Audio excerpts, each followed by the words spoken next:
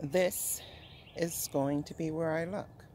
It's in the back of my yard, and as you see just from the top, you can just do like this, and voila, we have some beautiful red clay just under the surface.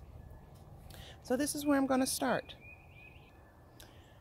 Okay, so I didn't feel the need to take you through the whole digging and sorting process, but my dirt's in there, and I have filled it up with water, and I'm going to let my clay soak. And I have my drill with my little attachment, and I stirred it all up, and I'm just going to let it break up and do what it do. I'll be back shortly.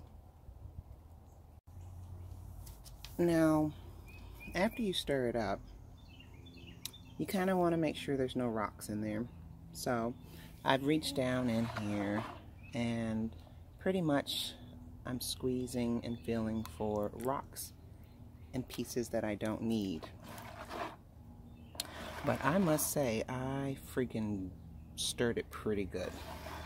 I've already done this part off camera, but I didn't want you guys to not see that part, so this is what I'm doing. See? Rocks. That's a clay. Rocks.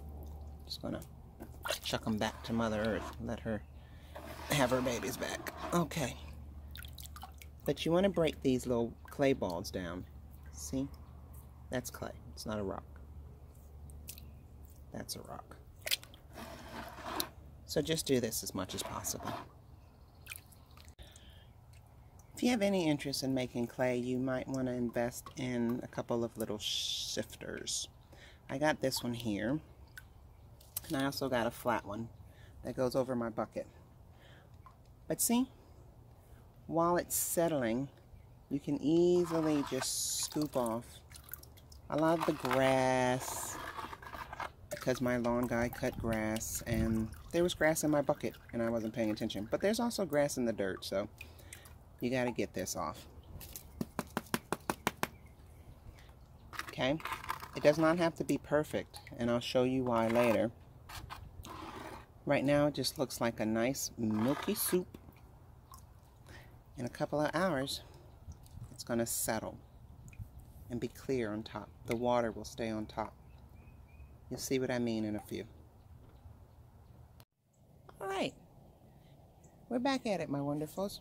So, the top layer of the water was about 1 inch. I took one of those and sifted it off. You can just dump that. And at this point, I have stirred it.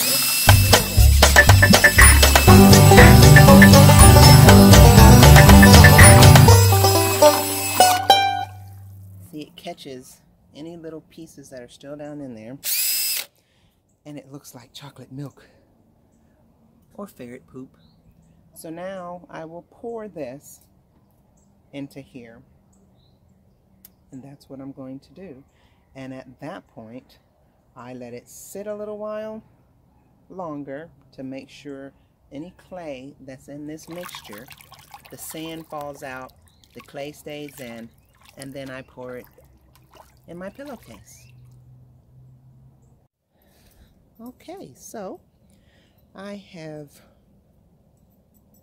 literally broke everything up, poured it through the sifter 2 or 3 times, stirred it up again, and now it is sitting in my bottles and it needs to settle. Now, it's not hot outside right now, so it's going to take a while. It might take overnight.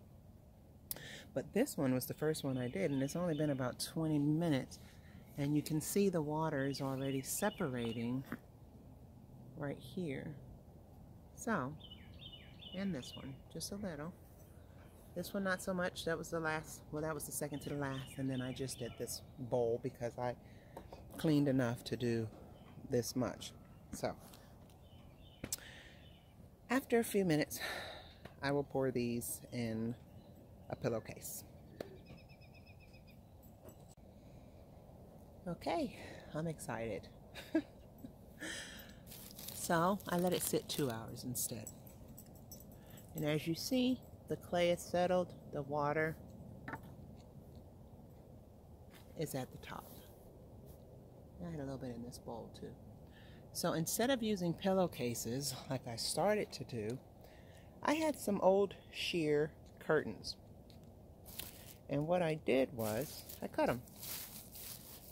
Because it says use cheesecloth or pillowcase.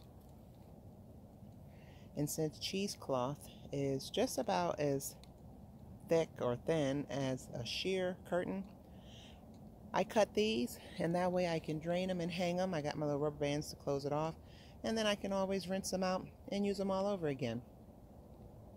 Let's see what happens.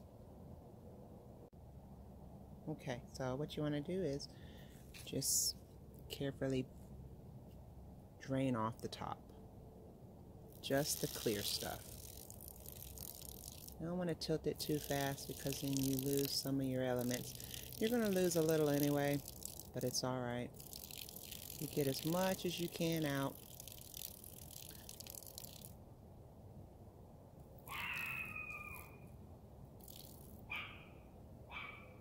You can let it sit a few more minutes if you want while you do the other ones, and you just get that one's kind of flimsy.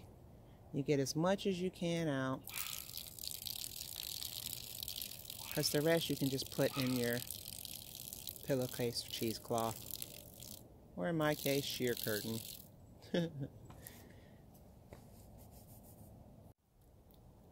Okay, so I have to figure out an easier way to do this.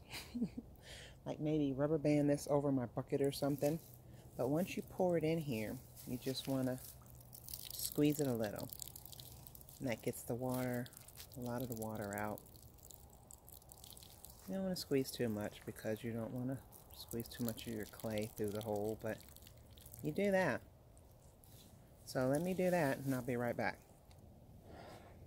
Okay, so obviously I cannot hold the camera and do this at the same time. So I'm going to pour this in here. And then I'm going to hang them so they drip dry. And my clay will stay in there. Hopefully, if I have any. We shall see. But this is what it's supposed to look like when that part's done. This is one I did day before yesterday. I did it in a pillowcase. And I let it dry. It has not been all that hot here yet, so I'm assuming it'll probably dry faster when it gets hot outside. So I had to leave it for 2 days. But let's see what it looks like. Alrighty, so inside my pillowcase is my sticky clay. Now, see? That's awesome. I'm not going to pick it up right now. It's really still sticky. But I will find a container to put this in so it doesn't dry out, and I just put a piece of grass on there. Crap. But anyway, that's what you'll have. Pretty clay. Pretty clay. A glob of it. What shall I make?